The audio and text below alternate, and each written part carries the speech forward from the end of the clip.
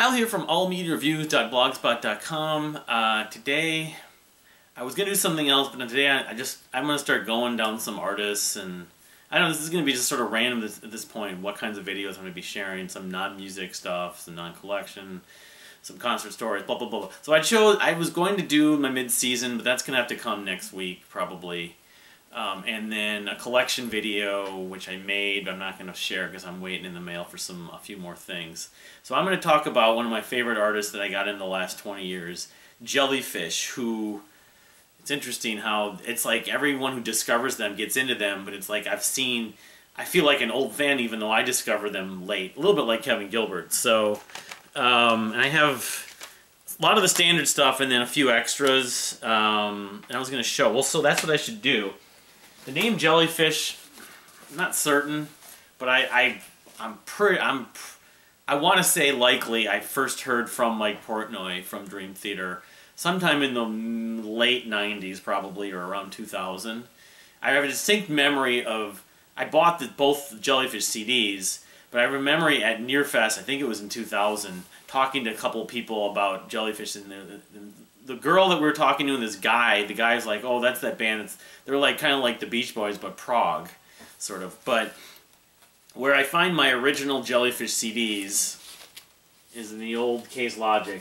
A lot of people don't remember these, but, you know, of course, I grew up in the CD, the compact disc era. I still have a lot of my CDs in here. I haven't put them back in the cases, but I'm flipping through here, and I kept them in here with some other stuff. I got my Galactic Cowboys and Atomic Opera, but you can see right here both Spilt Milk and Belly Button. So those are the two CDs. I mean, I show the booklets, but yeah, and the thing is, I definitely liked them, and I bought them, I think, from Portnoy's and maybe one or two other recommendations, name dropping, but I didn't really, I can't say I like got into them right away. But then not that long before or after that, I was at that point in the year 2000, I was DJing at KFAI Radio, and I got to interview some local bands, actually. One of them was this band I really like, and maybe I'll show their CDs at some point. You could do a whole local Minnesota thing.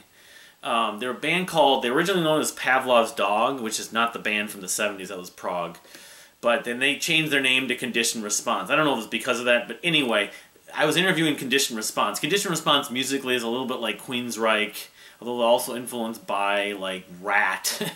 But, you know, and I think they were Dream Theater fans too. But anyway, I was just asking them, among other things, about their music, like what their tastes were, what they've listened to, and they're like, oh, Jellyfish. I never can get sick of them. I've been listening to a lot of Jellyfish recently. So I think when I heard that, I used to listen to my radio shows, of course, after, when I'm at work and stuff, like, you know, I probably should spend more time with those Jellyfish CDs I bought, because I don't even know if I listened to both of them more than once or twice at that point.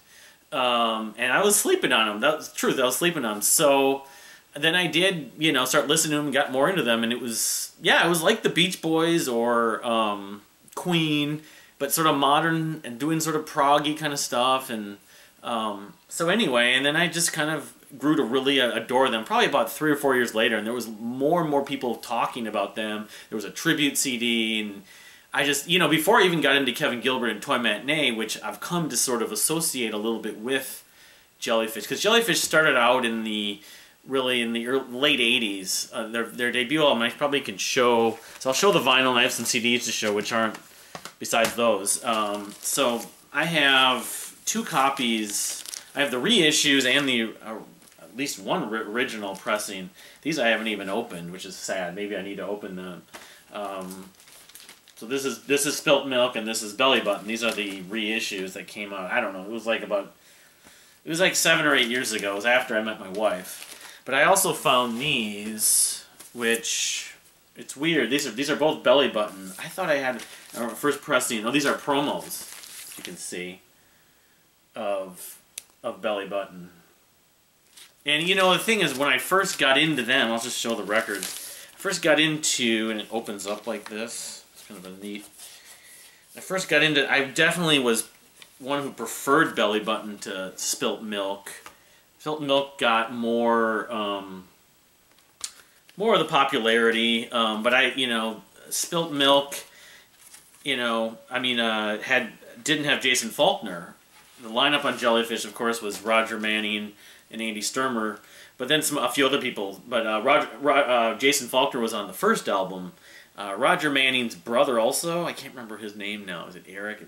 I can look at the credits here. But yeah, these are promos. I think I found these actually at a store in Minneapolis that no longer around. Treehouse Records of all places. Which is not a place I would shop that often, but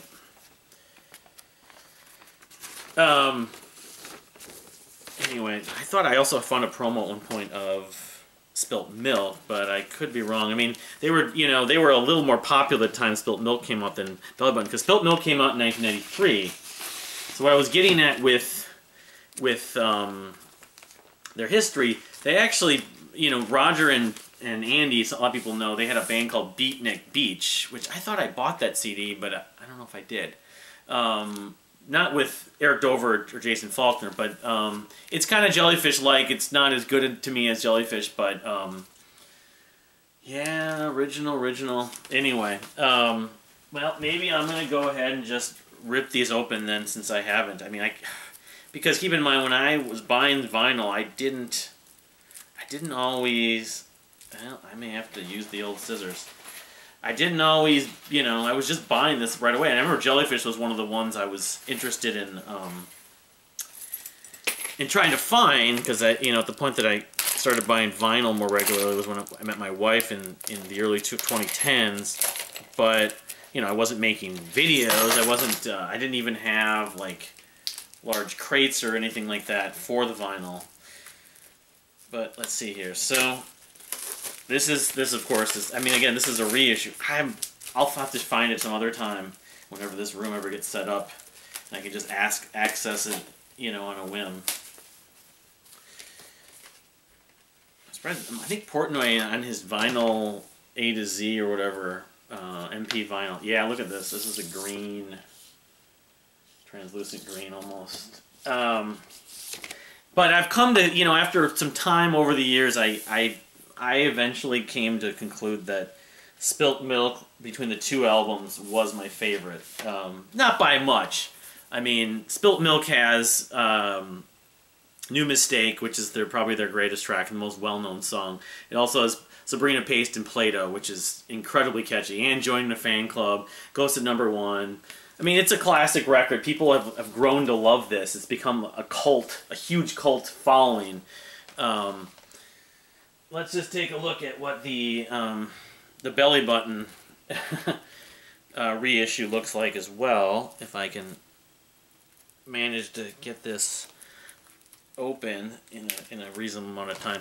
But I was just kind of stressing with Toy Matinee, and they were from the Bay Area, Jellyfish. So Kevin, Toy Matinee was actually made in Southern California, like in L.A., or not in L.A., but in the southern part of California. Of course, he spent a lot of time in the Bay Area.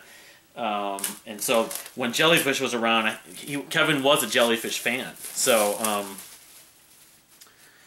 this is probably not that different than the original, except the actual vinyl, but it's still the same design. I don't know why they didn't do this with Spilt Milk, but it's kind of cool the way they did that fold-out section.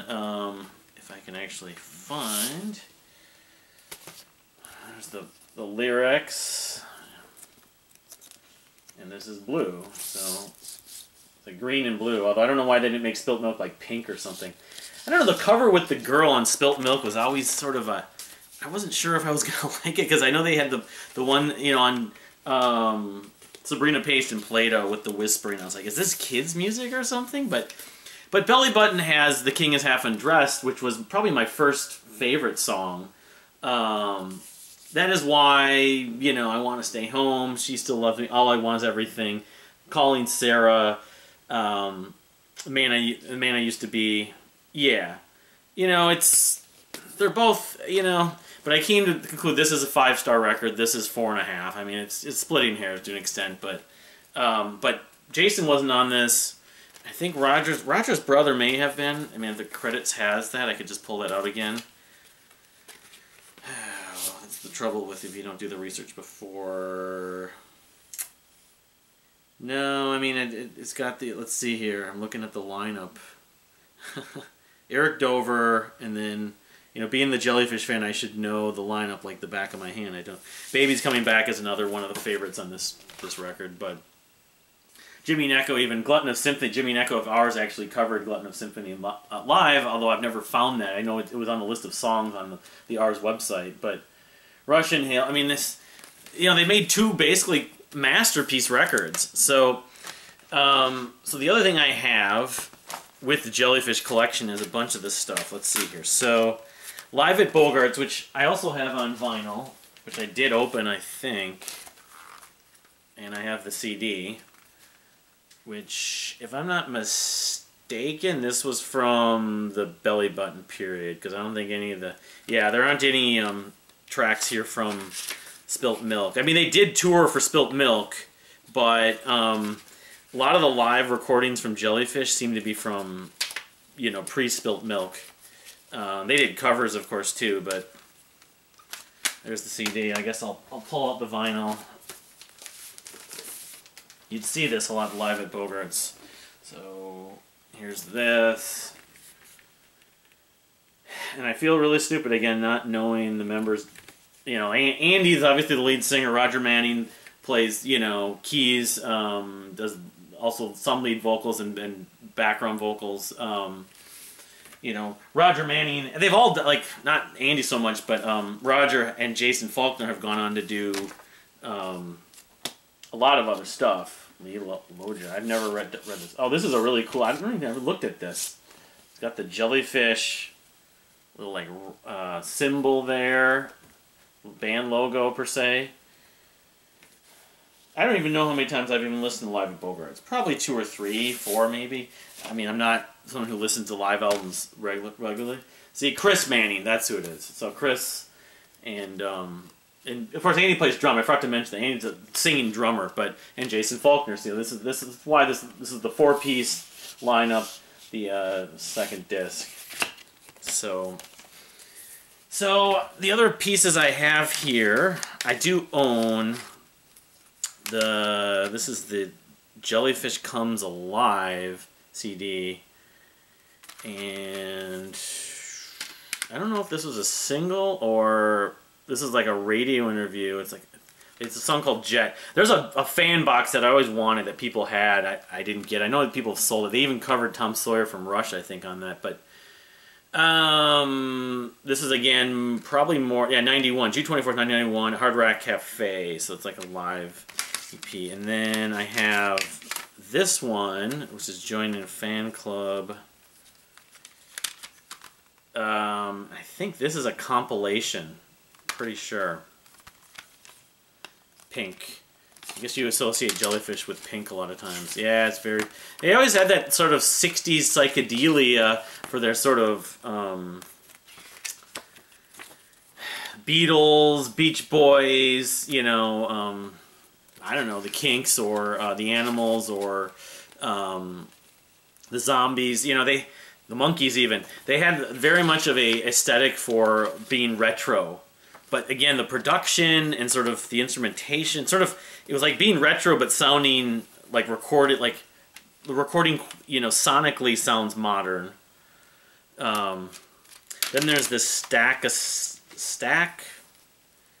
tracks, which is a, like, again, I think it's like a compilation slash, well, I kept on just buying everything I could from Jellyfish because you'd see them. I mean, as their popularity grew, I think that a lot of these companies were issuing more stuff packaged in USA and Mexico. And I didn't pull out what I was meaning to pull out. Give me a minute here. Oh, no, that's what I was looking for. I do have the New Mistake single, but it doesn't seem like I'm going to be tracking it down today. No. But I do have this. This is an actual bootleg from the Spilt Milk, 1996. Well, that came on 96. It's called Socrates, Pathos, and Plato. And yeah, I'm not sure. Again, this is from the Spilt Milk, so it had to be sometime in 93 or 94. Yeah, and then there's like interviews and stuff in here. But it was when so it's just Chris and Roger Manning. I think Eric Dover may have been at least a touring member, but you can see the set list. It has Sabrina, That Is Why, New Mistake, Join the Fan Club, I Want to Stay Home, Ghost at #1, The Man I Used to Be, Baby's Coming Back, The King is Half Undressed, All I Want Is Everything, Glutton of Sympathy, and then The Ghost at #1 again, and New Mistake they close. I don't know if it was like a reprise or something, but and I've listened to this a few times, and it doesn't. It's a Balboa Productions presents, Balboa Pop Production made in Taiwan, because it is a bootleg. Anyway, so on the last sort of piece, since I don't have my, I can't find my original pressing of Spilt Milk. I don't know if I've got that. And I can't find my, I swear I have a New Mistakes CD single somewhere. Is the thing that Andy Sturmer did, Alpacas or Orgeline from L.E.O, L.E.O. And he only sings on one track, but the thing that's noteworthy about this, besides the fact this is like the only like sort of music that Andy has recorded and released, this came out in 2006. This is like an ELO tribute of sorts. And I forget the song he sings on Goodbye Innocence, maybe? I forget, but I came to learn a little later is that among other people that was involved in this, Blue, B-L-E-U, and Matt Mahaffey from Self. But I should be able to figure out what song he sings on, and I forget. That's how memorable it was. I mean, I was hoping he sang on more than one song. He only sang like on one or maybe two. Background Blue. Blue does a lot on this thing. Written by Blue, vocals. Yeah. I don't know, because Andy Sturmer's basically done like television and kids music and stuff like that. Anyway, I apologize for that. So, that's the gist of my Jellyfish collection. What's your favorite Jellyfish songs? If I had to, I don't know if it's King of Half Undressed or I'd go with, it's tough. They're one of those bands that they have a number of really excellent, memorable, infectious tunes. But yeah, I mean, I always try to recommend people that know them to Toy Matinee, or even Toy Matinee fans if they don't know Jellyfish, vice versa. There's a group on Facebook that has to do with Jellyfish, and a lot of people love Kevin Gilbert and Toy Matinee in there. But, of course, Roger Manning has done a bunch of things, and Jason Faulkner since. Jason Faulkner's released a bunch of solo albums. Roger Manning's released a few of them. I've seen some of them on vinyl, actually. They had the Grays. I think that was Jason Faulkner's band. I should know this. Imperial Drag, I believe, was Roger Manning. And then he has that Moog Cookbook. And now he has a new group the last couple of years called the Licorice Quartet, which I have listened and liked. I probably should listen to more. But it's three chords. It's Roger, I think it's Jason, and it's Eric Dover, or it's Roger and Eric Dover and Chris. It's like 3/4 of the Spilt Milk lineup. Of course, Jason wasn't on Spilt Milk, but Jason Faulkner. But I don't know. I've really enjoyed the album from the 2000s that Roger Manning released, not Catnip Dynamite. I have that on CD, but the one before that, something about Pure Imagination. It's almost lifted from Charlie and the Chocolate Factory. I forget the title. That one is pretty good. That's maybe the best Jellyfish release that's not Jellyfish that's come out since that I've heard. But there's something magical about these two records that I have not heard from them. Licorice Quartet is the closest thing, though, I suppose, since. But I don't know. The reunion, I assume it will never happen because, from all accounts, Roger Manning and Andy Sturmer aren't really on speaking terms much. And it doesn't seem like Andy wants to do a lot of music. So, and it's not really bothered Roger, but it's just the fans like myself would love to see it, even just maybe like one show or one song. But you can't. At the same time, these two records, their catalog is basically flawless almost, so they'll never taint their legacy. I feel the same way about Apes and Androids. I don't know if that's ever going to happen again either. So, but anyway, give me your favorite Jellyfish songs. What's your experience with Jellyfish? Do you anyone out there have the box set, and how much did you pay for it? That fan club box set that people had, almost like 3 or 4 CDs. I know it had like a lot of unreleased stuff, live stuff, demos, a lot of stuff that, and I think it's been shared online. Some of it might be even on YouTube or even on Spotify. But thank you for watching. I got some more videos planned. We'll see you next time.